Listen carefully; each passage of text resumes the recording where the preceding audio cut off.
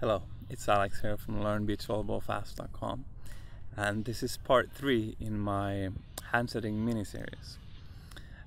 In this part we're gonna talk a little bit about mindset, sort of a learning mindset, sort of like a if you don't believe you can, well then you can kind of type of thing. And it's funny, so this is the third part, and in a way I wanted to have this part as the first part because it is very fundamental. If you have this wrong, you're simply not going to learn the handset. That's just sort of how it is. At the same time, my YouTube channel so far has been very mindset-y and very little practical stuff, so I thought this handsetting series is the first one that's actually more practical, technical, so I thought I wouldn't start with even more mindset. But I want to sort of share my story about how I decided that I would really want to learn the handset, which was, at first I just started playing volleyball, and the people I played with, they didn't care, so we were doing handsets all the time, doubles, lifts, whatnot, whatever, ugly, and nobody cared, and I didn't really even know that there were rules. Then I had a trip to California where very quickly people told me, hey, that's not okay what you're doing. you can't handset like that. And at first I was like, what do you mean? Because I didn't really even understand that there. I didn't really understand the rules. And so which got me into this sort of mystery phase, because even in California sometimes I still handsetted, and sometimes they were like, yeah, that's fine, that was good, and sometimes they were like, that's not good, and I didn't really understand why.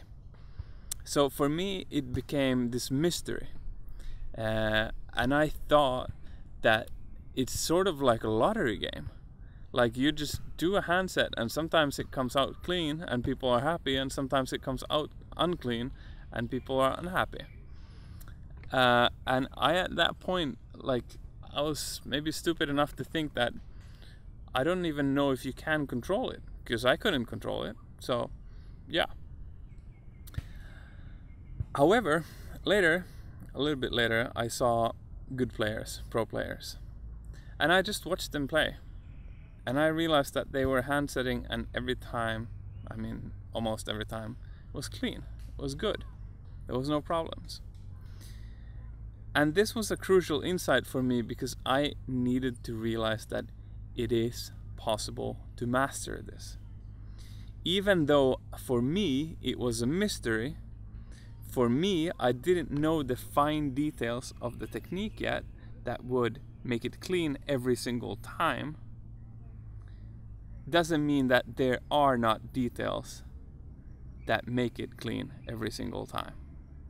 So for me it was really important to understand that this is a skill that anyone can learn once they just put their mind into it. It didn't yet take away the details of the mystery, but I understood that this is not a mystery. And I understood that if I just absolutely decide that this is what I'm gonna learn, and I'm going to learn this thing, then it's possible. There's also 2 more things that gave me even more motivation, which were I could see this thing that I've mentioned in some other videos, but I could see how if I learned the handset, that would actually take my volleyball career, not only my playing, obviously my playing would get better, I would be a better setter, I could be more accurate, but also sort of like I would be hacking the system, because I would get access to better players, which then it's always good to be surrounded by better players. That's something I knew from my snowboarding career before. Always ride it with the better guys, because they're gonna push you more. But learning how to handset is like a hack to get access to better players, because then you can go and practice spiking with guys that are way better than you and stuff like that, because they're happy because you can set them, and they can they can hit the ball from your sets. So that's cool. And once you become friends with people, then it's easier and easier, and so on. So yeah, I guess this is just a basic rule like in life. If you don't believe you can do something, well, you're not going to be able to do it. If you don't actually decide that, hey, I know that I can learn the handset and I'm going to do it. If you don't decide that, there's no point even trying. Just give up and bump set. It's sort of that simple. Because you're not just gonna like happen to learn it. You're gonna have to actually decide to put in some time to learn it. And hopefully these things I've shared in this video series will help you with that. There's another thing that is very mindset-y as well about learning the handset. And I have an explanation of, so I used to work as a carpenter. And if you build a house, during the construction period, the house is not built yet, right? Because you can have the foundation laid, which means that you're further than not even having started the house. Then you can build the walls. You're still not finished with the house, but you're even further than when you just had the foundation, and so on.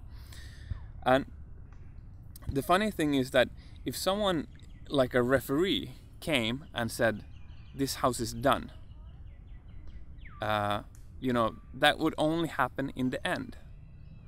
And the thing is that this referee in beach volleyball is always there.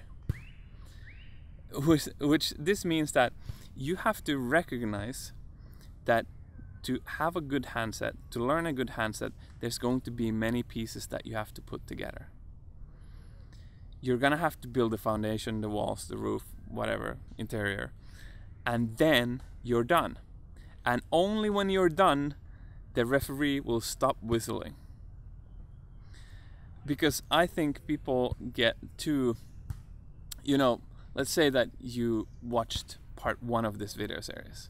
Before you watched part 1 of the video series, you tried to handset at a tournament and you got whistled at and you lost the point. Then you watched part 1 and learned the handset method, which according to me is one step further. Thing is that if you now go to a tournament again, you're gonna get whistled at again, because you might have something else in your technique that you're not good enough at yet. And here I think people get discouraged, because then they don't recognize that they have made progress, because they're still hearing the whistle. But you have to see that you have done progress and you're one step further, and now we have one step less to the finish goal. And there is an end goal. There is not unlimited stuff you need to have put together at the same time to have a good handset. Even though it might feel like a mystery, and especially if you don't know what to change, it's going to feel like a mystery, because you're simply unaware of what you could do different, what you could do better. And that's what I hope that this mini-series, and maybe you do my course where I'm gonna go even more in depth, I hope that that can help with that. Cool. I think that's about that for this video. In the next video I'm gonna go give you some more practical tips, a little bit more technique, a little bit more practical things around practicing this stuff. But yeah, these 2 mindset things: decide that you're going to learn it, and trust that you are doing progress, even though the referee might whistle at you. Like even a couple of things, you might even change 3 things with your setting, but it's still not perfect. It's still not good enough for the referee to not whistle to you. Remember that you have done progress, and you're going to get to that clean handset eventually. All right, as always, like the video, subscribe to the channel, and join the Facebook group, and see you in the next video.